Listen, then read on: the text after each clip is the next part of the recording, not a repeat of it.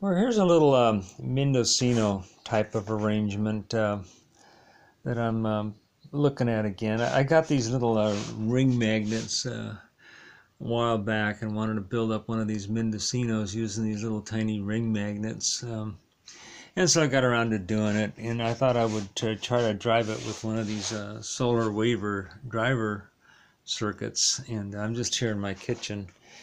And it worked pretty good, so I thought I'd make a video of it. And I'm still working with this non-stop runner idea, and this is the same kind of drive unit here that's been taken apart, and the driver circuit is there, the solar panel and the coil, and then this is suspended magnetically except for point contact, which is right there, and the driving surface is a piece of this plastic here, and then on the wood is crazy glue and pencil lead.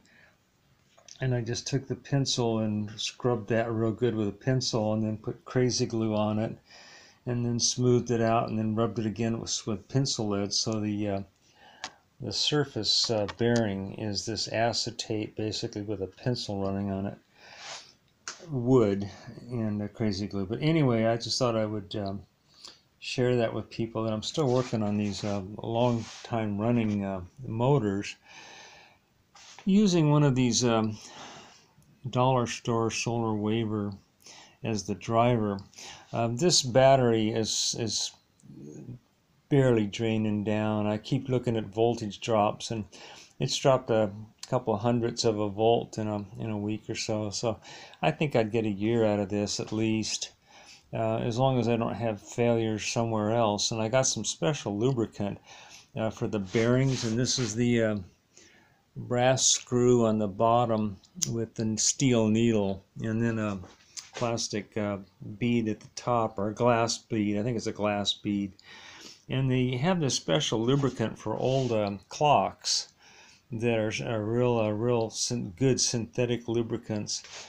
And this one here, like I say, I would probably go to a different bearing surface here, maybe steel on brass here, but this is just the solar waver with the little driver circuit down there in my kitchen.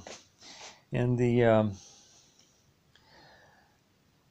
magnet arrangement is north facing out. You have to press them together. They want to repel one another. And then, like I say, the point of the stick is like a pencil. So anyway, that's what I've got going on here, and it just sits up against that plastic. And then the circuit is an auto start circuit that starts this thing up automatically. And this would be a good thing just to have running all the time. I think I'd have to go to a different bearing here. I'm thinking maybe steel on brass or something. I'm not sure, but a lot of people use a glass plate right there with a ballpoint pen or something. But this worked with just the wood with the crazy glue and the pencil lead, and then this acetate thing. This works as a pretty good cover for this thing here to keep the dust off of it, and this dust is what I don't want to get down in the bearings here on this thing here. You know what I'm thinking about these long-running motors is what's going to kill them is lack of interest. And they just get, you get tired of looking at them, you take them apart, save some of the parts, and just throw them away. And I think that's what's going to kill them. All my projects here is, over the course of time, I'm just going to get tired of looking at them, or the wife will, and they get put someplace, and finally they get taken apart and just tossed. And I think that's one of the primary deaths of some of these projects, is just lack of interest.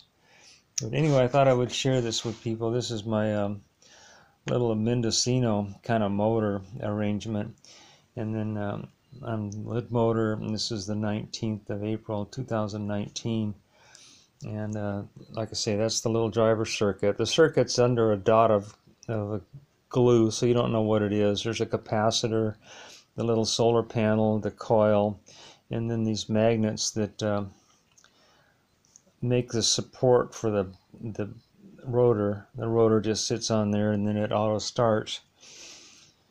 and gets going on its own, and I could add a battery to this if I wanted to and make one of these long-time runners out of it, as long as I get perhaps a better bearing here that won't wear down and stop the motor. That's the latest. Thanks for watching.